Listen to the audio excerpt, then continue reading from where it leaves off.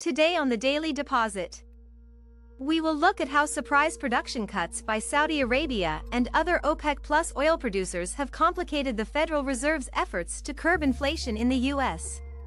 The move could worsen inflation, as energy prices across the globe surged last year due to Russia's invasion of Ukraine, leading to global inflation at a time when major economies were starting to rebalance after the pandemic.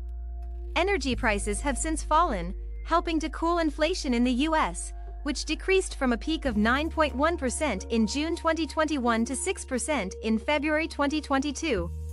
However, with oil prices surging again, inflation could remain elevated or even increase.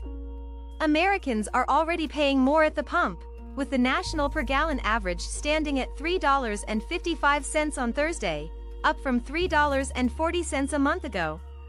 Fed officials focus on core inflation, which excludes volatile food and energy prices, but higher oil prices can eventually push up core prices if they remain elevated for long enough. The cost of jet fuel influences airfare prices, while plastic resin, a crude oil derivative, is used to create everyday items such as bottles, wires, and clothes. Higher energy costs can weigh on consumer sentiment and spending, which could limit their ability to spend on other goods and services, ultimately leading to demand contraction. Weaker consumer spending could reduce inflationary pressure for service-providing businesses but could also increase the odds of the U.S. going into a recession. The volatility of oil prices makes them challenging to track, according to James Bullard, president of the Federal Reserve Bank of St. Louis.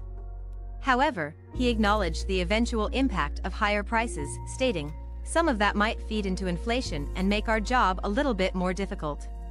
Cha-ching, there you have it, your deposit has cleared.